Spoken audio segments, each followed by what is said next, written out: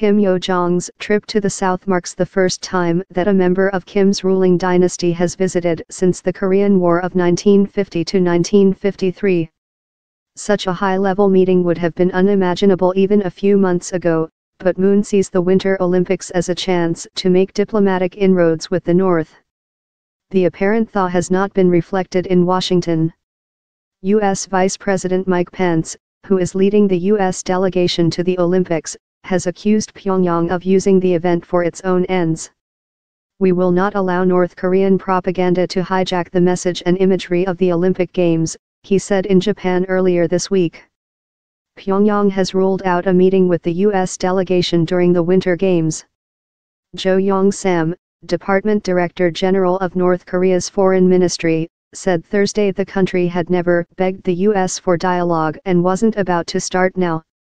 "We have no intention to meet the U.S. side during our visit to South Korea," Jo said in a terse statement reported by state-run news agency KCNA. The U.S. has given mixed signals about its willingness to talk. Pence appeared to leave the door open for negotiations earlier this week when he said, "I haven't requested any meeting. But we'll see what happens."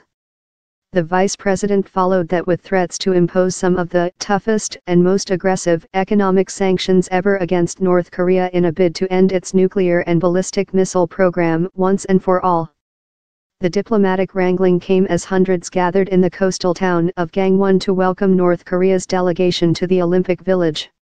Athletes, surrounded by dozens of cheerleaders, watched as the North Korean national standard was raised alongside the Olympic flag, while band members dressed in red coats and gold trim played traditional music. North Korea's delegation is being led by Kim Jong-nam, one of North Korea's most powerful politicians. His presence, along with Kim Jong-un's sister, had caused some observers to hope for a diplomatic breakthrough while the two North Koreans are in close proximity to their U.S. and South Korean counterparts. Diplomatic sources with deep knowledge of North Korea's activities told News Total that despite outwardly positive signs and indications of a charm offensive from Pyongyang, what's unclear and bizarre is there has not been any diplomatic movement shown by North Korea's Ministry of Foreign Affairs in line with current events. Sources told News Total that the sending of ceremonial head of state Kim Jong-nam and Kim's sibling Kim Yo Jong reads as more of a symbolic act than any concrete diplomatic initiative by North Korea.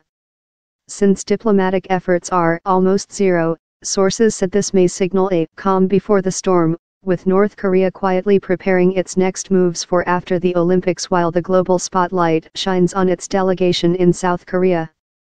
Delegation diplomacy before departing for Asia, Pence fueled speculation of a potential meeting by telling reporters that he had not ruled out meeting with the North Koreans on the sidelines in Pyeongchang. Pence said President Donald Trump always believes in talking, adding that North Korea can have a better future than the militaristic path, the path of provocation and confrontation that it's on. Better for its own people, better for the region, and better for peace. However, since arriving in the region, Pence has taken a more strident tone, saying American resolve had not wavered in bringing international pressure against Pyongyang. "We'll be there to cheer our athletes, but we'll also be there to stand with our allies and remind the world that North Korea is the most tyrannical and oppressive regime on the planet," Pence said after a meeting with Japanese Prime Minister Shinzo Abe Thursday. For its part, South Korea has welcomed the presence of Kim's sister in the delegation, saying it shows Pyongyang's willingness to ease tensions on the Korean peninsula along with a message of celebration. It is significant that the delegation also includes Kim Yo Jong, who is Chairman Kim Jong-un's sister and holds an important position in the Workers' Party of Korea, the country's unification ministry said in a statement. The high-level delegation will depart Pyongyang on a private jet Friday, and is expected to arrive at Seoul's Incheon International Airport at 1:30 p.m. local time. Military might North Korea staged a highly anticipated military parade in Kim Il-sung Square, Pyongyang, Thursday on the eve of the 2018 Winter Olympics. Thousands of troops marched in formation carrying guns, bayonets and swords while leader Kim Jong-un watched from a balcony above. The North Korean leader addressed his people, urging them to remain vigilant against the US and its hostile policy.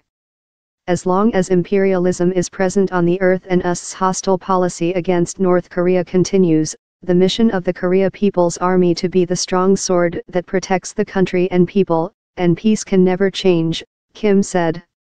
Experts say it's likely North Korea will continue to ignore US demands for it to halt its nuclear and missile programs. They're too close to the end of the program to simply stop and give up, Roger Baker, Vice President of Strategic Analysis at StratEFR, told News Total. Protests on Thursday, around 50 to 100 protesters staged a small, noisy demonstration outside the Gangneung Art Center where a North Korean orchestral concert was taking place. According to a News Total team at the scene, the protest took place several hundred yards away from the concert venue, behind police lines. At least 3 times, News Total journalists witnessed police charging into the protest to extinguish fireworks lit by demonstrators. Pushing and shoving ensued, and at one point it appeared police officers detained one demonstrator.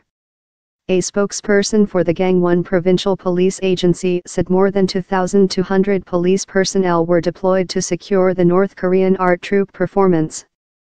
Jang Ok, a 52-year-old resident of Gangneung who attended the ceremony with his wife, said the performance was mind-blowing.